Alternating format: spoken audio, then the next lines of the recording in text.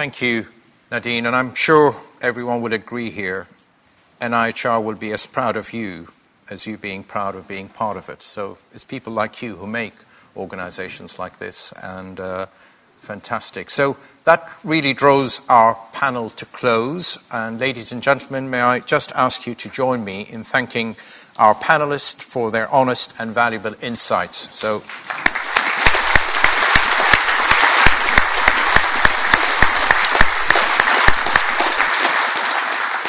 So we've heard 4 different perspectives on NIHR and its impact, and I think there are a few other things I'd like to finish off before you leave. For lunch, there are 2 exhibits out there. The first exhibit is set up in the Britain Lounge, and you could meet NIHR here. NIHR experts, specialists, clinicians, nurses, and other partner groups are grouped into 4 zones. The first one, better evidence for better health. The second, patients and public making difference to world-class research. The third, an engine for growth. And the fourth is developing research leaders of the future. The second is the NIHR gallery, which is set up in the Whittle Room, just outside here.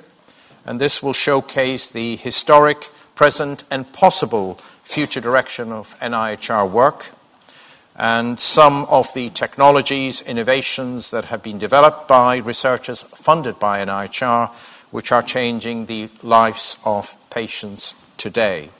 Also, there's a little postcard in your bags, which I'm not sure how many of you have opened them. There might be a little message about your BRC application, you never know. I think it also has a small little area there which will allow you, if you have any questions, you would like to put them in the postcard and then drop them outside. We have an interactive session at the end of today, and some of these questions will be answered by the leadership and the NIHR community. So on that note, thank you for being here this morning, and enjoy the lunch. Thank you.